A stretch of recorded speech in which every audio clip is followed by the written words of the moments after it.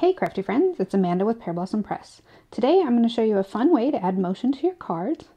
For this particular card I've got a flamingo, and when you pull her arm, or pull the lever, her arm will move. It's going to make the coffee cup go up and down, so it looks like she's drinking. This image is from the Rabbit Hole Designs, and it's a fun little caffeinated flamingo. They've got a cute line of caffeinated critters, so be sure to check those out. When you're watching me stamp the flamingo, I want you to think about images that you already have in your stash. What stamps do you have that you could add motion to? Maybe a bent arm or a straight arm where they could be waving. Maybe legs or wings or tails that would move. So I'm going to show you how I do that. Before we actually stamp out the critter, I'm going to build my background. And you saw me ink blend a horizon, the skyline there. And now I'm using the back of a stamp just to create kind of an island off in the distance. And this is a trick I picked up from Jennifer McGuire. It's a good idea. Just gives me an image in the background. And I'm going to color it in a little bit here, get those edges all the way down. Then I can lift this back up and I'll finish inking the background. You want to make sure your surface is clean so you don't transfer that ink. Now I'll mask off for the ocean, and I'm just going to cut a wavy line, but the other piece of tape I'm going to reserve because I will need that for the sand, and you want those to match up perfectly. So for my ocean, I've got 2 tones of blue, and I'll put the lighter coat everywhere, and then I'll use the darker blue just closer to the horizon. It's darker as it gets further away, and blend those two together. Now I can do the sand, so I want to take that piece of tape that I reserved and match it up. And then I've got the scattered straw to be the bulk of the sand. And I'm not trying to get it perfect because sand has a lot of different color and texture to it. And I'm bringing a little bit of vintage photo, and I am very lightly tapping it to the card. And then I'll blend it a bit more with my scattered straw. We've got a quick and easy background, and notice that this card is long. It's tall actually. That's because I'm gonna die cut my pull tab as well as the card front, and I'm using a stitched rectangle for the card front and then a stitched strip that I will turn into my pull tab. So I die cut those, and then I also grabbed a stitched circle and I cut out a little tab for your thumb. And save that circle die. You're going to use it again for the card base in a little bit.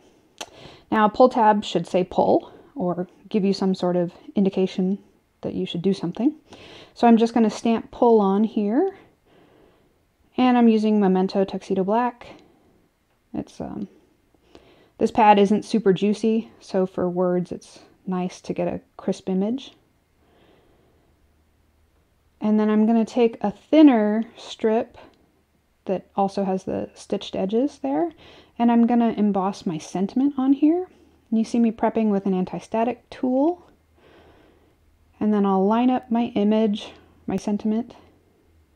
It says #FlamingoFuel. I thought that was cute. And then I'll use Versamark ink. That's a sticky ink. It stays wet long enough to hold my embossing powder, which I'm going to sprinkle on some white embossing powder. And for something this small, it's easy to use tweezers to hold it so you don't burn your fingers when you bring in your heat gun. And then get my heat gun there to melt the powder.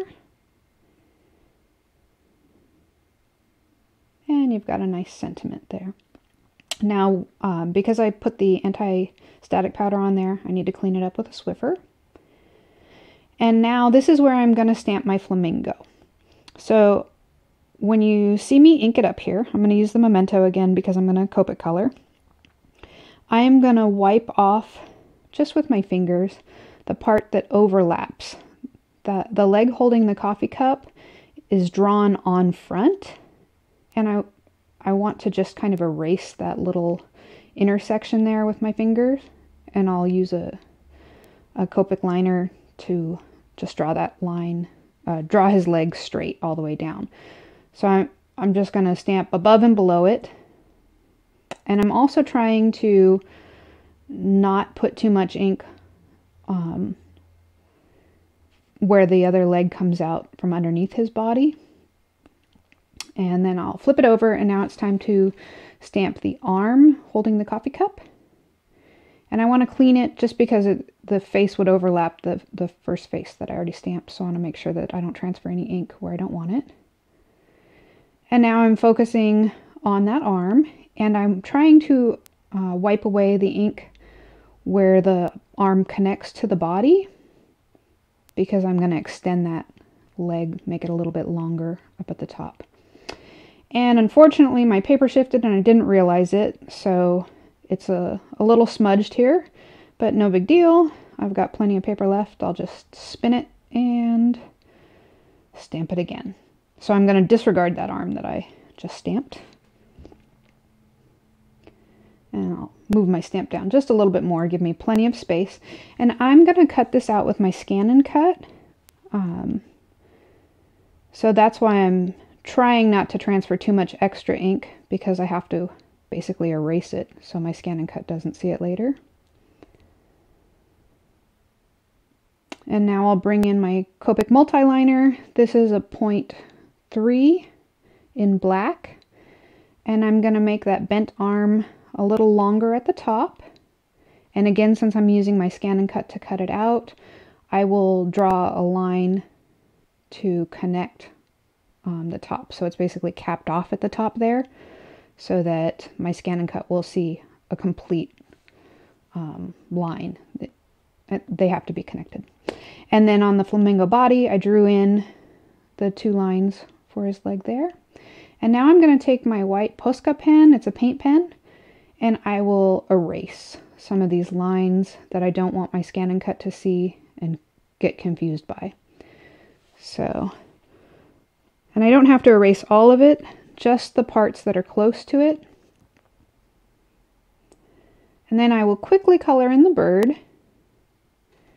And I'm using a couple of shades of R's and then an E00 for the body and the wings. If you're not interested in watching me color, go ahead and skip ahead about 1.5 minutes, because I'm going to color the bird, and then I've also got some die cuts that I'll color in too. And I don't do anything special. I use 2 to 3 shades for each section. I've got my main color, then I've got highlights and shadows. And I just Googled flamingos to get an idea of how to color them. So nothing special or original there. I do like to add shading to the eyeballs, especially since this is big eyes. It helps give a little more dimension. And then I'm coloring in my coffee cup. And a lot of times I go over this twice, just so that you get a lot of color. And then I'm going to come in with the white paint pen again, and I'll get rid of all the little tiny lines that the Scan and Cut will have a problem with. And then I've die cut some tropical images here, and I'm just going to quickly color these for you too. I could have cut these out of colored paper and then just added some shading to them, but I already had the white cardstock out and I was cutting some other stuff, so it was just as easy for me to do that. Plus it's fun to color, and this way I know for sure my colors all match and coordinate with the bird perfectly. And here I'm just using 2 shades for each one. And just quick, where the shadows would be, I've got the darker color, so underneath or on the inside, and then the lighter colors on the outside. Easy peasy. Then I'll go ahead and cut out the bird and the arm with my Scan and Cut. And see how it cut it out just fine since I erased the edges close to it. And while I've also got the outlines in the memory of my Scan and Cut, I went ahead and I cut out a second arm. That way I can glue those 2 pieces together and just make it a little stronger. That arm is pretty thin, so I want to give it as much support as I can. And so I glued those together. I'll use an acrylic block to hold it in place. And now I'm going to lay out all of my pieces just so I can get an idea of where the flamingo is going to live on the card front, so that I can figure out the pivot point.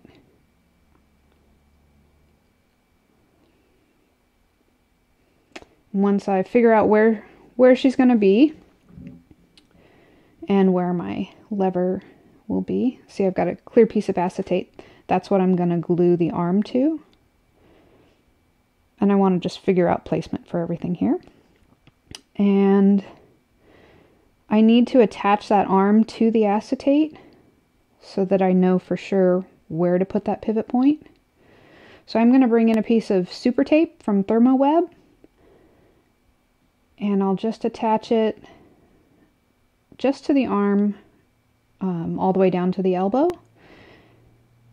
And I'm going to trim it so that it's close. We don't want any tape hanging off the edge. It'll pick up dust or hair, so, you know, trim it to fit accordingly.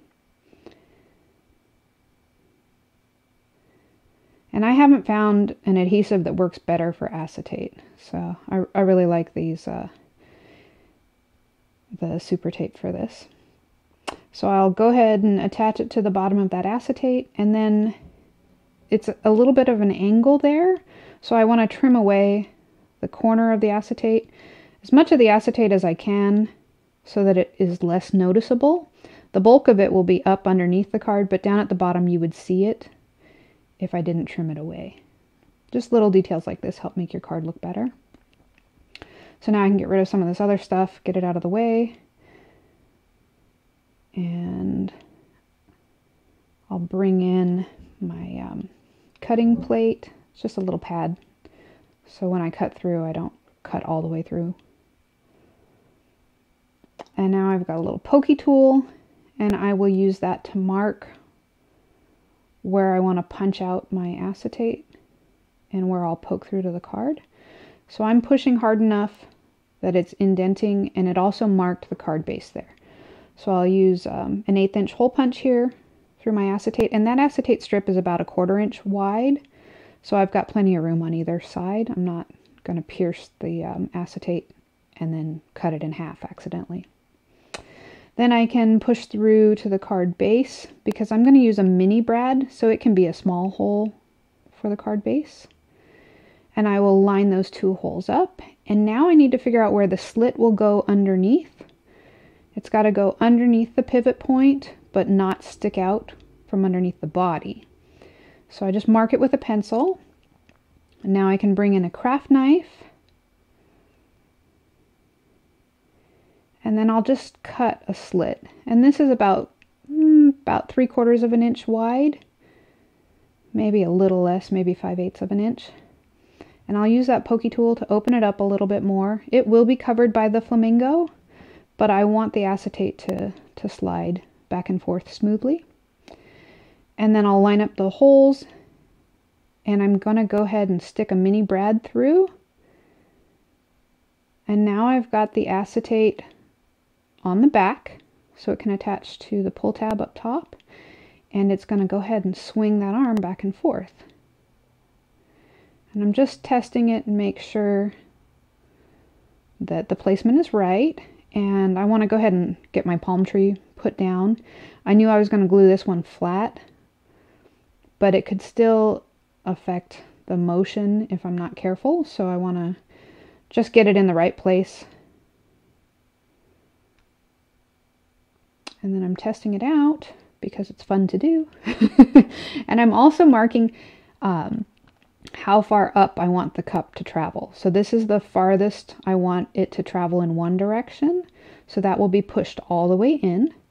So I marked it with that pokey tool again. Now I'm going to punch through the paper strip and then also the acetate. And I'm going to take a second brad and I will attach it through the back. And when I open these brads up, I am not pushing it super tight. I'm opening it so it's secure, but not so tight that it's hard to move. Once I've got that in place, I can go ahead and trim up the extras. And I'm going to have foam tape all the way around the edges, so I want to leave a barrier. I didn't put the pull tab all the way up at the top. I wanted to leave enough room to put foam tape around the outside edges. So now I can go ahead and glue down my other pieces. I'm not gluing the bird down yet. She's going to go down last, just so that I know for sure I've got her where I want her. She's the star of the show. So I want to get everything else in place first. And so I glued my leaves down flat. Anything that will come near the motion parts, you want to get as flat as possible to the card so that they won't get in the way and they won't catch. But my sentiment and that big pink flower, the hibiscus, those can be popped up a little bit. Gives you more dimension. And it's far enough away that it won't affect the movement of the card at all. So I'm just figuring out placement there. And I will trim that sentiment strip down so that it can live underneath the flower, but not extend beyond the petal. So I'll stick that in place, and then I'm going to add a little more foam tape around the edges of the flower. Not the petal that overlaps. I'll glue that flat to the sentiment strip. But the other petals are supported. And then I'm going to go ahead and glue down the stamen. And my little purple flowers, I'm going to add a little dimension just by pushing it with my finger into the palm of my hand. That just pops up the petals a little bit. And I'll go ahead and glue those into place. And the third one I want to actually put in her hair. I thought that would be fun. And then you see me go around the pink flower petals, just lifting them a little bit so they have a little dimension as well. And I'm going to go ahead and glue the flower to her hair at this point so I don't lose it. And I kind of pop it up a little more too. But I'm still not attaching her. Again, she's going to go on at the end after I get everything else in place. So now I'll go ahead and trim off the pieces that hang over the edge. If I were making this card again, I might make the rectangle, the outer edge, smaller, maybe 1/2 inch smaller all the way around so that I could leave these pieces on. I like the way they looked. I kind of regretted cutting those off.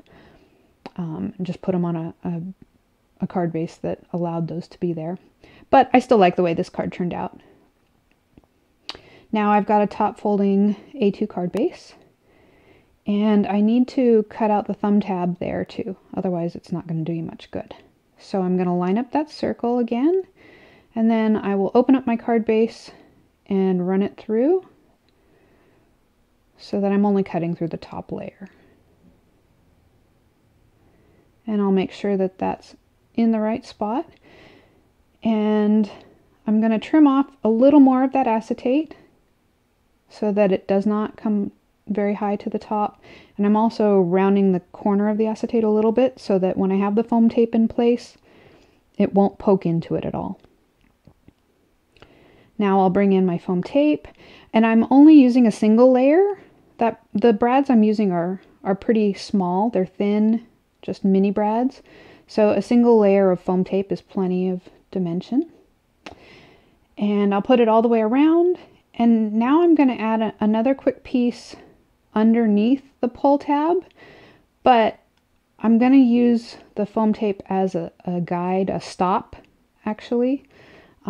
So that's as far out as I want the tab to pull. So I'm going to put the foam piece there so it will stop the acetate from pulling out any further. Then I added a few more pieces inside. And I will go ahead and pull off the release paper, line it up, and put it on my card. And we are almost done. I'm going to test it a little bit just because it's fun. And now I can go ahead and add the flamingo to the card. I'm going to double up a piece of foam tape. And I'm sorry, I'm off camera a little bit there. But I've got a double layer of foam tape. And I'm just going to add 2 pieces. One to the slipper and one to the tail. And that will allow the arm to pass underneath. It gives it plenty of room because it's a double layer of foam. So the arm can pull underneath it without any problem. And the head I will end up gluing flat to the card base so that the card can, or the arm can then come up in front of her mouth. And I'm just going to make sure that that's enough space. And it still passes through just fine. And I do give the card a little bit of a curl with my fingers. I'm rolling the body out just a little bit and the neck in the other direction, kind of like an S. So the face is going to go flat to the card and the body will puff out over that brad. And I'm not getting any adhesive near that brad. I want that brad to move freely. And everything seems to work. So I'm going to go ahead and hold the face down until it dries. I'm actually going to put a block over it because I want it to dry flat. And then we're pretty much done. I'm going to go ahead and add a little bit of aqua shimmer pen to the entire flamingo. And I'm going to put it on her legs as well. And you can move the tab and get the whole leg. And then I add it to the purple flowers. But I decided that wasn't quite enough shine. So for the flowers and that coffee mug, I came in with some stickles. And I'm going to add some chunkier glitter here. And then I wanted to highlight her eye a little bit as well. So I've got a little diamond glaze. And I always test that out first. Both of those can come out more than you want them to. And then I decided all the dimension was down at the bottom and I wanted to draw the eye up a little higher. So I'm going to add another palm frond, and I'm just using another piece of doubled up foam and a little more glue. And I'll stick that in place. And then that finishes up this card.